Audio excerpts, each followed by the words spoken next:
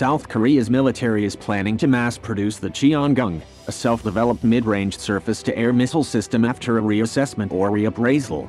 The development of a long-range radar and an aerial infrared countermeasure may also restart after they were suspended, NewsIS reported December 26.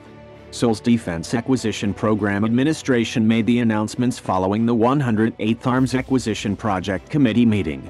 Discussions of mass production of the Cheongung, also known as the Cheolmi-2, or KM-SAM, began on November 17, according to the South Korean press report. The technology is part of the country's homegrown anti-missile systems, the Korean Air and Missile Defense. KAMD in turn is part of South Korea's three-axis system that also includes Seoul's homegrown anti-missile systems and kill chain, a preemptive strike system.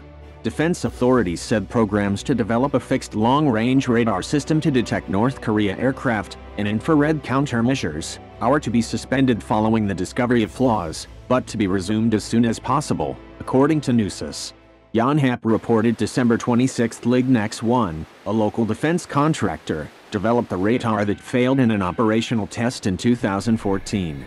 Multiple defects were found in the test and a violation of contract terms was also detected, DAPA said.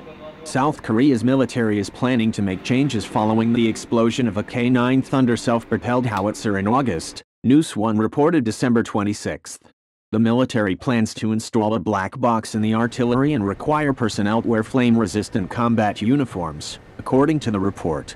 The explosion, caused by a mechanical flaw, wounded 4 soldiers and killed 3, according to Yonhap.